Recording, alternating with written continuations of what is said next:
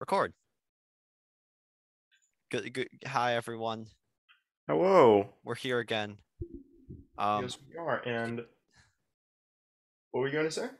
can you see my taskbar?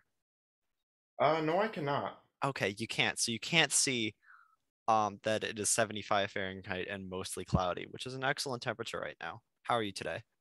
I'm doing well. I was about to say I'm doing good, but I just remembered that Wrigley gum has discontinued my favorite flavor. What flavor? We will all mourn the loss of five gum sweet mint. Oh, you like sweet mint? Yeah, This kid is weird. All five gum right. sweet mint, also known as maize, also known as mystery mint. So we didn't quite get to it last week, because we found that documentary so compelling, and we didn't quite get to that documentary because I don't know how Zoom works, and it is for that reason that next episode, I'm gonna figure out how Zencastr works, and we're gonna get better audio, and we're not gonna need to use Zoom and get PTSD from last year. Upgrades to the quote unquote studio. Upgrades to the studio. Today we're gonna be talking about the California wet season. Um, but first, we got a bit of news on our hands today. Hmm. Um, our news is this. So the Joe Biden $3.5 trillion cool diet green new deal, I've called it, and basically Joe Manchin being the deciding factor on if it passes or not. So this was a little funny meme, written in the boomer comic art style, but not. So name the co-equal branches of government, and this little kid saying executive, judicial, and Joe Manchin. So Joe Manchin is a Democratic somehow West Virginia senator, and besides having a very punchable face, he also is really not a Democrat. He doesn't vote on Democrat issues. He gets a shit ton of money from coal power. And the main reason why he stands against this climate change bill is because, you know, it'll hurt the 8 people in West Virginia who are still coal miners.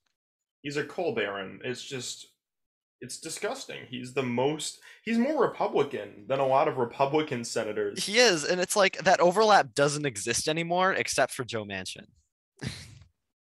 Joe Manchin's just an outlier. He's the anomaly. And some variation of this bill or whatever happens to it when that's eventually conclusive, I want to do an episode on it. But because, things are probably going to change between now and then. Um, but really, this bill or something extremely close to it must pass. We must finally address climate change as the crisis that it is. And this bill will be the single largest action the US has taken to address climate change. Um, just kind of something right here. There's two bills.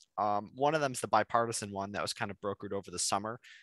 Um, and this one is the Joe Biden American Jobs Plan patent pending, which is social programs plus a ship more climate.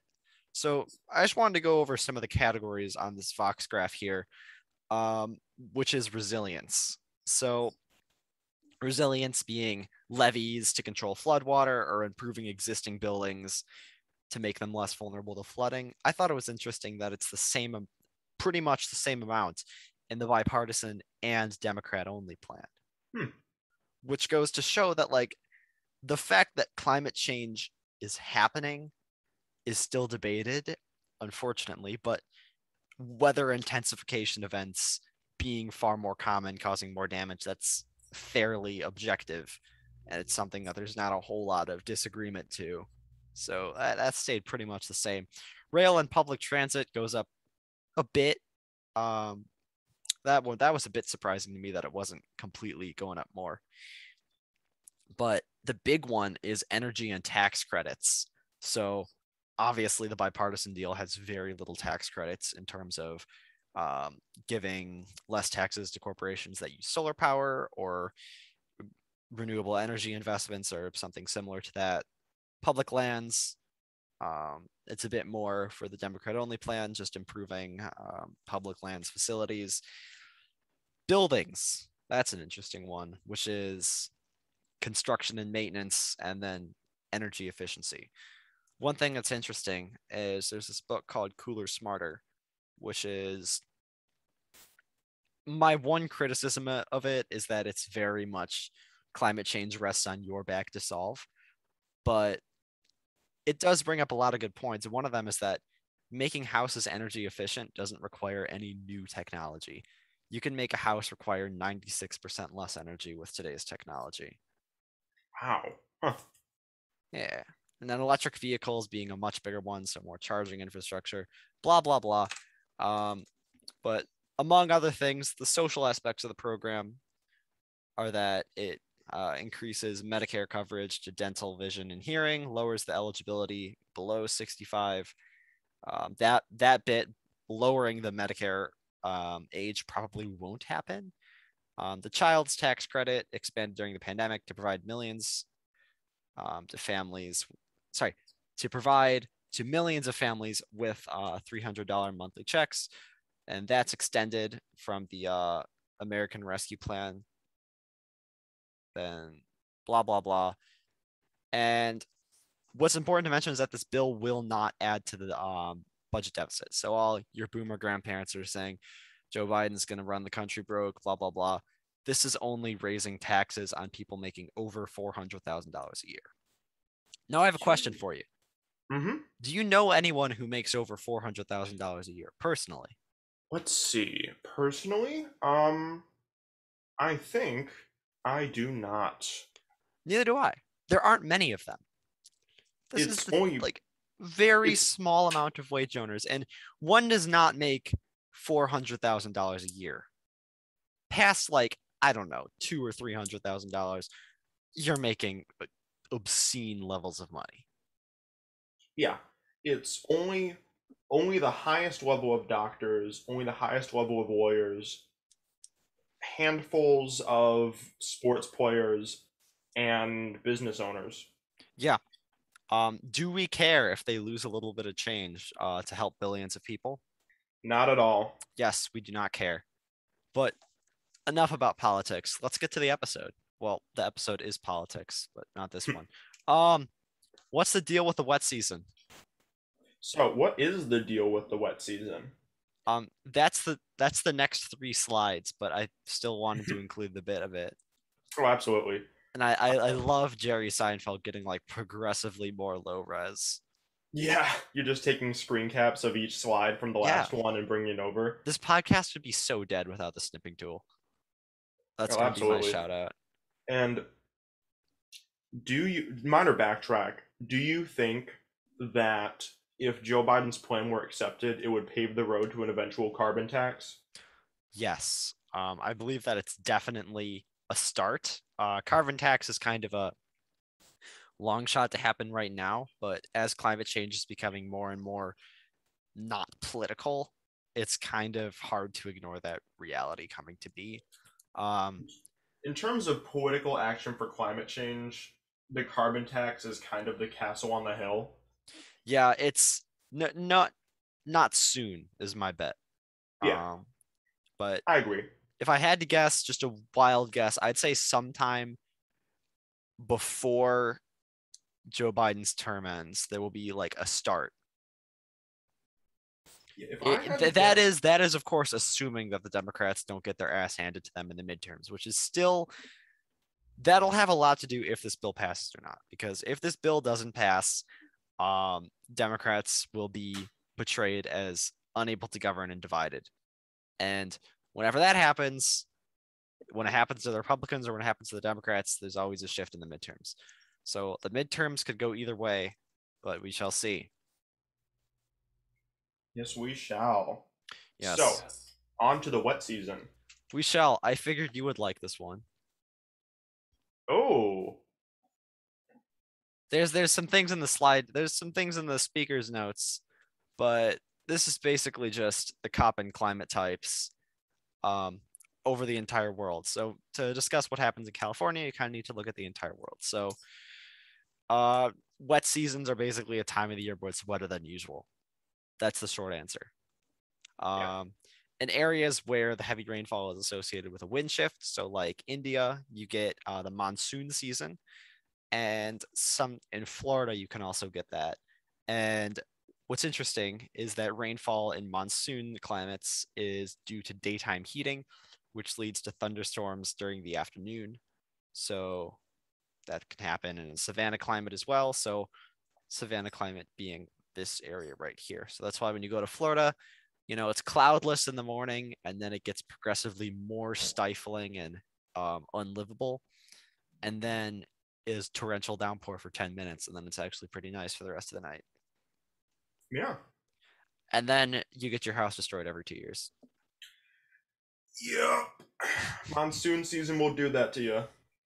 I was thinking hurricanes. Depends on what part of the world you're in, but yeah. This is true. Yeah, the really only climate that doesn't have a wet season are rainforests because they're wet all year round. So rainforest being this band of blue right here in Oceania, Sub-Saharan Africa, and the Amazon. And then this is just a bunch of criterion for the different climate types. They're not terribly important, but what is important is this yellow right here along much of the American West Coast. That is a Mediterranean kind of warm summer, cool winter type of climate where, it's going to be wet in the winter, but not cold, just cool, and then kind of warmish hot summers. Yeah. So blah, blah, blah. We can go into all that, but it's not terribly important. I love how just Antarctica is just gray. It's like, fuck you, no climate type. You've lost your climate privileges. Apparently that one means ice caps. Makes sense. How do you really lump in ice caps with other climates when it's based on heat, which it doesn't have, and rainfall, which it doesn't have? Yeah, so the Köppen climate types care about hottest temperature of the month, coolest temperature of the month, sorry, of the year, and when there's the most rainfall. And it's surprisingly accurate. So to discuss this, we gotta discuss the seasons of California, which there are four. These are the four seasons that I was able to identify in God California. damn it, This is Shen Yun poster. yeah, so spring being things are pretty green, summer things are less green, then things are orange and there's smoke, and then winter are the Shenyun posters. They're starting to pop up around Chicago, so that means winter is coming. I was at my job the other day, and a large group of Chinese businessmen came in, and they had a very large manila folder with them. And they gave me two Shenyun posters and said to hang it on the window, Like I and don't then left know as fast as they entered. I don't know anyone who's ever gone to a Shenyun show. Like I Have you? honestly think it's like anti-CCP, like I looked propaganda. up the tickets once, and it was like $300 for nosebleed seats for the Chicago showing. Nice. It's like apparently it's life changing for the people who see it. I But mean, I guess so. I mean, it looks. I guess I've seen like some commercials for it, and like it looks like there's some pretty talented people. It's just like I don't know anyone who goes to them. And oh, aren't they like kind of funded by the Falun Gong? they're kind of. I think they're funded by like some sort of Chinese organization on like culture and arts. Yeah. So But a lot of what they're doing is like showing China before communism. they're also against the CCP. I know that much. Yeah. But I like because Well, the Epic Times, that anti-CCP newspaper, um, they're funded by the Falun Gong. The Falun Gong thinks that the CCP is stealing their organs, which might not be untrue, but it and sounds subject to scrutiny, but still partially true. it does. So anyway, so you got wildfire season for much of the late summer and fall, and then that comes to a stop when the wet season starts, which is the winter. So this is November 1st, 2016, the drought monitor map. We're back to it. Um, and then that's it. A couple months. That's the state. A couple months later. So a lot of rainfall. It basically puts an end to wildfire season because rain doesn't like fire, and the other way around. Which is especially troubling when you don't get rain. Yeah, that's not good. You want rain. Um, Yeah, but now let's talk about what determines if you get rain or not, which is problematic. Which we're gonna have to talk about the El Nino and La Nina years. So not terribly. These are very important, but it's super complicated of what year you get. It has to do with ocean currents and like there's patterns that shift like every 20 years and like blah blah blah. I don't really care to explain it and I don't know how it works, But basically, you have two types of possible wet seasons for the American West Coast, La Nina versus El Nino. So La Nina involves high pressure forming around California, which causes the Pacific jet stream and all your atmospheric river storms to go north, either into Canada or Oregon and Washington, which importantly is not California. And then El Nino, that pushes storms south to California and Mexico. So El Nino being the better of the two. And I have here a graph of which years were La Nina versus El Nino between 1900 and 2021. And you see a troubling pattern as the years progress. Ugh. You see It seems to be increasing you in see frequency. a lot more La Nina years. And then when the El Nino years happen, they're intense. They're nuts. They're super wet. Um, it's hard to say.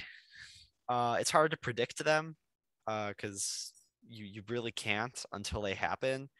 But based on the small evidence that we do have this year, this upcoming wet season, 2021 to 2022, is expected, but they're not likely. You don't know, but it's showing more signs to be a La Nina, which drier than El Nino, which is wetter. Yeah. So we'll see what Um, happens, but that's what it's looking like right now. I think it's worth mentioning, like you said, climatology is not that exact of a science. It's on such a large scale that, you know, there's so many things going on you can only approximate.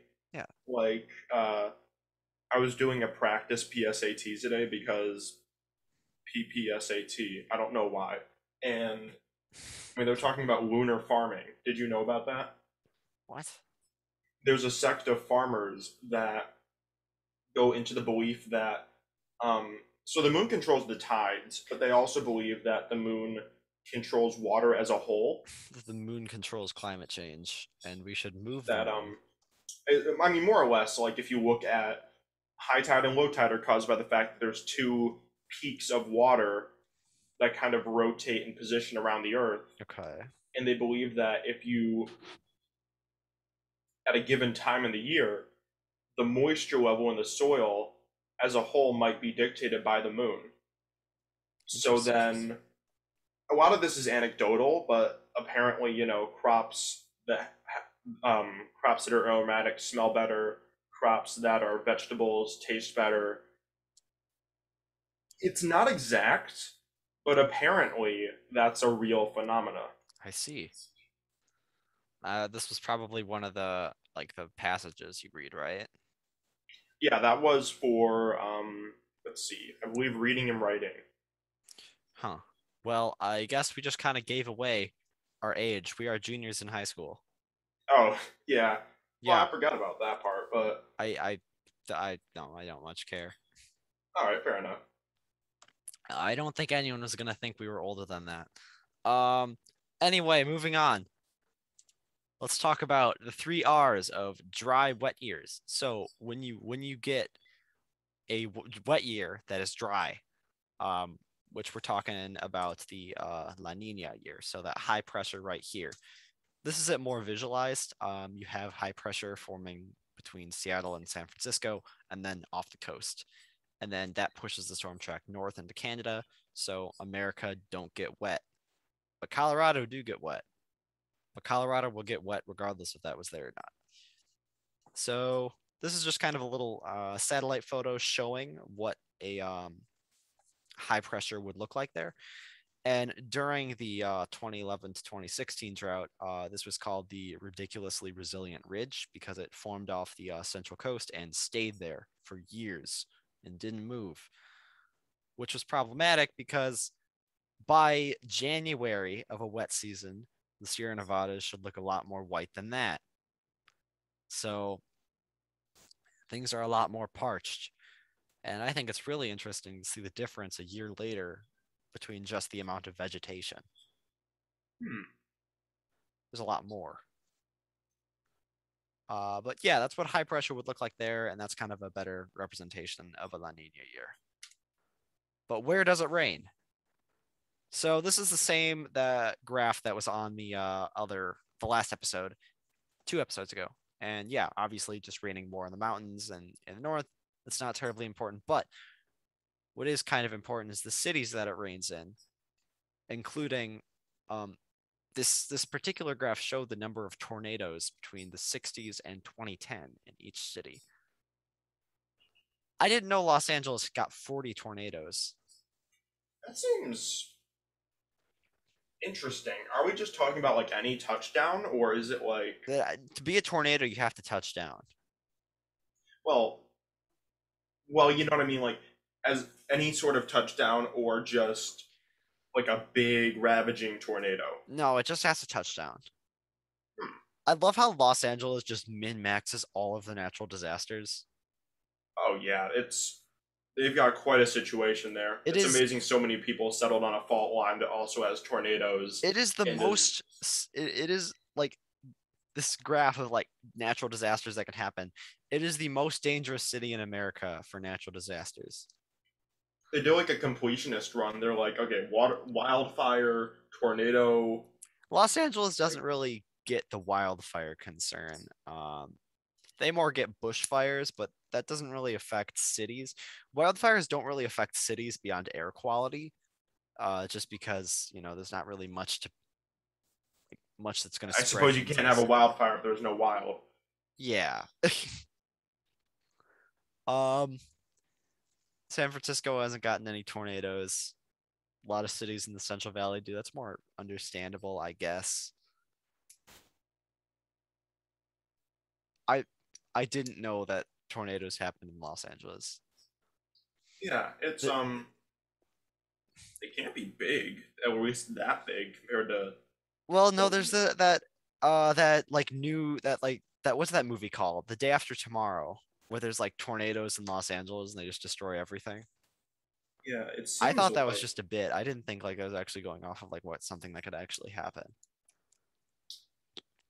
the biggest one I can find, other than that one really big one in 1983, was in 2014, and it looked like it hopped around a 10-block span. Okay, yeah, yeah, we're from the Midwest. Our tornadoes are like 6 miles long and like kill 8,000 people. Yeah, tornadoes here are mean. So little baby tornadoes. Um, what's their rank? Their tornado average is 32nd in the U.S. So scoreboard. Anyway, it's mostly raining either along the coast or areas in the mountains. It's not necessarily raining too much in the southern Central Valley. The southern Central Valley relies heavily upon irrigation canals, and the northern, you get more rainfall. So, how does that rain exactly arrive there? So, this is an atmospheric river. An atmospheric river is essentially a river in the sky. It's a bunch of clouds that go together and form along a jet stream to carry precipitation into the mainland. And this is an atmospheric river that's actually going on right now. So it's pretty characteristic of just a thin line of clouds going inland. And this one is actually hitting Vancouver area and kind of central Alaska. But I thought that was interesting. It's going on still today. I made the slides yesterday. But this is a pretty large atmospheric river happening during February of 2017 that caused the Lake Oroville dam crisis. We'll get into that later. Oh yeah, But that's big stuff. as you can see, there's San Francisco about, there's Los Angeles about, and it's called the Pineapple Express because it kind of starts over Hawaii and then goes inland. Yep. So then, let's say you had a pretty shit wet season, as you're having more of them now. You can have something called a March miracle. And this is March miracle is basically you had a shit wet season, and then March basically comes in and saves your ass. Um, this is early March versus late March of 2020. And as you can see, a lot's changed. A lot more snowpack, vegetation's a lot greener. Um, it's called the March Miracle because in March of 1991, San Luis Obispo County, which is somewhere right down here, basically had its ass saved by a bunch of storms in March. Like things were looking really, really, really, really bad. Like people, like you're gonna have to like move out levels of bad. Like they didn't have any irrigation pipelines. There were no reservoirs. They couldn't get pipeline. They couldn't get water from any other municipality. So they basically like you got to move out, and that saved their ass. So we call it the March miracle when our ass gets saved in March. Yeah, it's I don't know exactly what I was gonna say, but I was gonna say something along the lines of that, you know, for a place that deals with such water crisis so frequently that it has names for it, it's amazing that so many people have decided to settle there and build industry there. Well, the thing is that if you look at a population map of California, right, it's here and here, and then Yeah. maybe a little here, and then not much else. So it's fairly easy to get water to people. The problem is getting water to farmers. So if I if I'm an average California citizen, I it's not that much of a concern to me because the farming situation in California doesn't affect me directly. Um, I can get food from wherever. Might like affect the almond supply a little bit, but like beyond just a couple of crops, it's not going to matter too much. But beyond not being allowed to water my lawn as much as I want, I'll still be able to get a glass of water. I'll still be able to function my life normally. I don't know if that makes sense. It doesn't make sense, like it does affect industry, but Yeah, ultimately, and like let's say I don't know. I'm trying to think of another example. I don't know. Sure, like in Chicago, like let's say, oh, it's a miracle that there's a bunch of tornadoes destroying farmland, but people still live there. Yeah, like it's not quite the same thing, but like you get it. Like it doesn't affect me. And it's not yeah, affecting the population centers, which is what matters. If if like I don't know, this were somehow allowed to happen, like people were getting restricted on the amount of water they could physically drink, um, then you wouldn't see as many people living in California. I guarantee you that. So if it ever gets to the point where, if it like you affects the said, if it affects the voters, that's where it really matters. yeah, But if the voters really aren't being affected that much, it makes no difference. It's pretty scenery, a lot of job opportunities. You're not really thinking about the water situation. The water situation, really, it's only a big deal to people coming from places where it's never been a problem, where they've never experienced a climate that has that issue. Where if someone's in the Midwest, I got the largest freshwater system in the world. Water like literally has never been an issue. I've never even had to think about it my entire life. And no, it's a place that marginally has to think about it. Like that's a huge difference than what I'm used to. yeah, the amount of difference from nothing to something is infinitely greater than something to a little bit more. Yeah. Yeah. So like it'd be a bigger difference if I lived in San Francisco than if I lived in like Reading, where Reading would have a lot more water restrictions, there's a lot more farmers, more people because there's more farmers, more people would be talking about it. But there's not many farmers in San Francisco, so not many people are talking about it. Yeah, So this one talking about climate change in the wet season. So what has climate change done to the wet season? It's made it shorter and it's made it more inconsistent.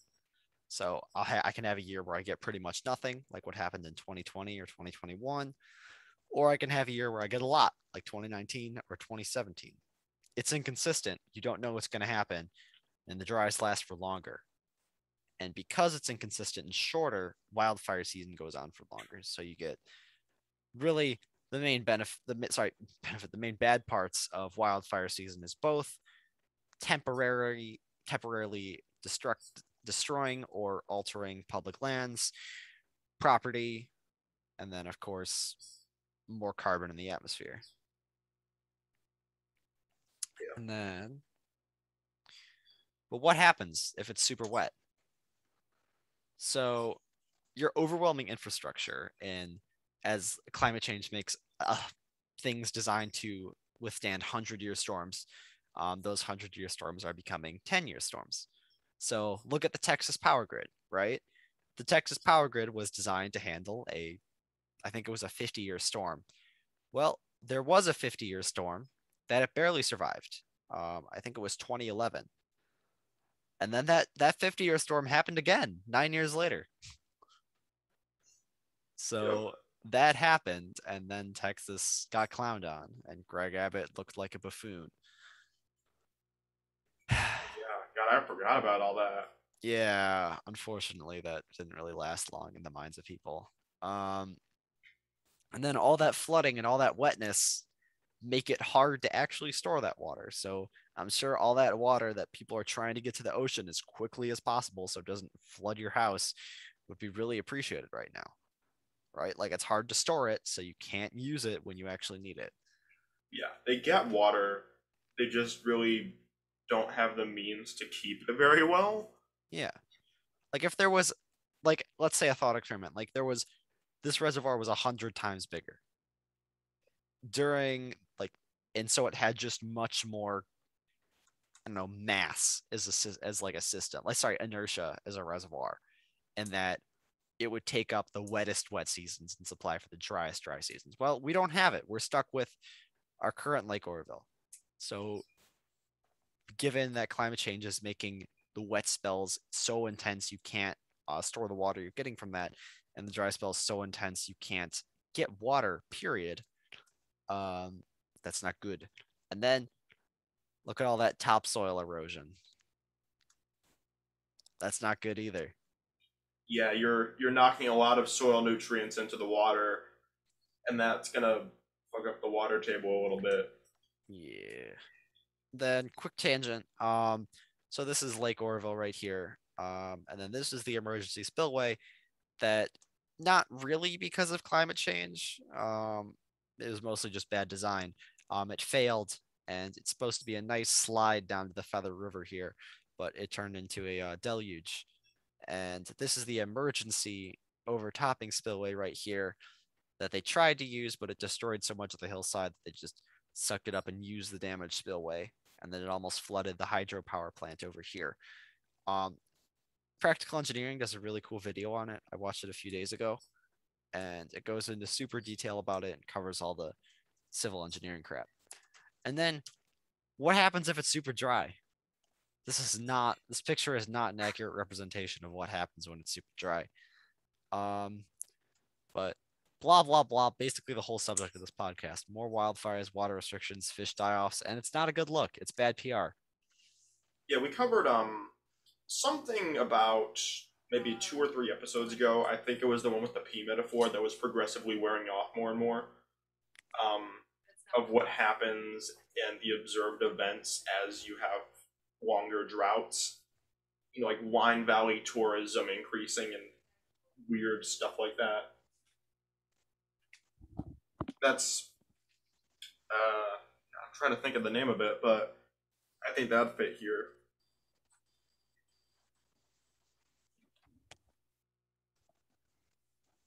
Sorry, I had to run real quick. Okay. All right.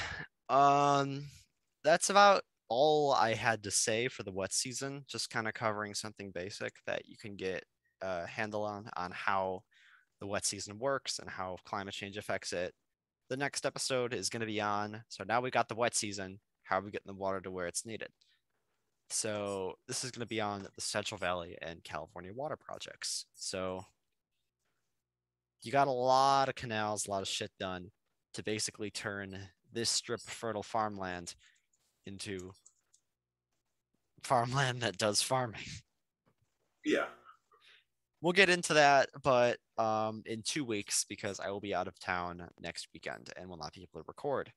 And this episode will require a shit ton of research. That's it for me. Yeah. I mean, you have any shout outs for today? My shout outs are going to Zoom for being a loyal companion, and I'll try to get Zencastr up and running for the next episode. Good stuff. Let's see. Shout outs on my end. I would probably have to Well, I'm gonna actually do a call out. I gotta call out Wrigley Gum because Sweet Mint, you can't do this to me. Isn't peppermint like the same thing? It's not. I knew I was gonna So get you mad if I said that. I know all the differences because I've had all them. What's the difference between all the mints? So the easiest ones to start off with are peppermint and wintermint. Wintermint is like the strongest one. It's the most That's fair. artificial and like it's got the highest amount of mint flavoring in it. Mint flavor Peppermint per is capita. wintermint but less. It's got less mint flavoring, but it's still, that same sort of flavor profile. Um, Spearmint is going to be your more herbal mint. That's going to be like actual real mint additives as opposed to like a mint extract. Okay. So then what's winter Then mint? um, No, I'm sorry, the sweet mint, the one you were PO'd about. the sweet mint is the least minty of all the four. That one has the least mint flavoring, but for the most part, it gets a lot of its flavor from just from the sugars and the additives that are in it. And you like that And because? hmm, And why do you like it? I think it's the best just because it takes spearmint's sort of fruity aspect and it brings it to 11. That's the one that's least related to like mint extract, but it's the most related to mint the plant. I see. Um, there's a fifth one. I'm trying to remember the fifth one because there is one. Um, Peppermint. Peppermint. That's it. Peppermint is kind of a wild card. Depending on what brand you're getting from, peppermint is just either a cover-all term or it's going to be the middle of the road. I don't know. That one's like from a brand that has all five flavors, peppermint is probably going to be the middle of like extract amount and the middle of like the mint flavoring. I don't know. Go off, King. They all taste like toothpaste to me. They, I really wish someone made cola gum. That'd be really good. Oh, that sounds disgusting. I think we need to cut it off. What flavor gum would you chew? Hold on. Oh, I always choose fruit flavored gum. Well, So the five gum, which I'm assuming you're the ones you're talking about. yes. The watermelon one. I've not had the watermelon one. Yeah, My only gripe with fruit flavors is that they're usually made by Orbit, and Orbit gum sticks are always like half the size, which I'm not a fan of. But I'll give the watermelon one a try. How about that? You must. Do you have like a supply of the winter mints to like get you through hard times? Sorry, sweet mint. Unfortunately, I got 2 packs, and I went through both the 2 packs before realizing it's discontinued. It's been discontinued apparently for a tiny bit. This opens the saddest chapter in American history. It's already beginning to increase a lot on eBay. The Amazon seller list is already out of stock. What I'm thinking I might do is I might just get one final pack of Sweet Mint as a send off, and then do something to keep the